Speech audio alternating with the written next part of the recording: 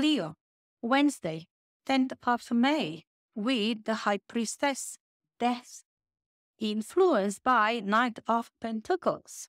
Knight of Pentacles, your influencing energy is a very certain energy, very grounded energy, brings usually some change, but this is something in a slow motion, but very, very certain. You do have some projects, some money making, something you do have in your hands. You will have some success down the road, and this is something which you know how. This is your profession, this is your day-to-day job, and you know you will do it, you'll be successful, you'll get that money. In that sense, this energy brings that sort of certainty with something very practical. Even boring, this is your routine. I mean, it's not something which is done quick, chop, chop, but something which you do methodically and you are succeeding. Not exciting, all right, but otherwise nothing wrong. I mean, success is inevitable with this energy, even though you're not enjoying it.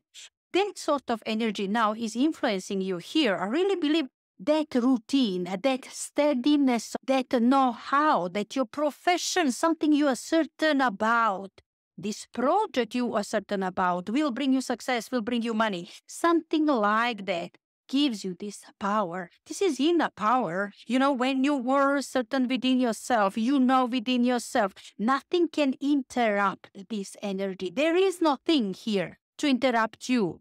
Your stability, your certainty. I mean, you've got that knowledge accessible. I mean, once you've got this basic knowledge about some subject, later for you will be easy to add, to grasp, to do job further, to carry on. Slowly but surely, this is slow and steady wins the race. And your power in that sense, slow and steady, will win the race, will get you money, will get you success. You feel very, very powerful because of that, because of the certainty which you are having right now in yourself.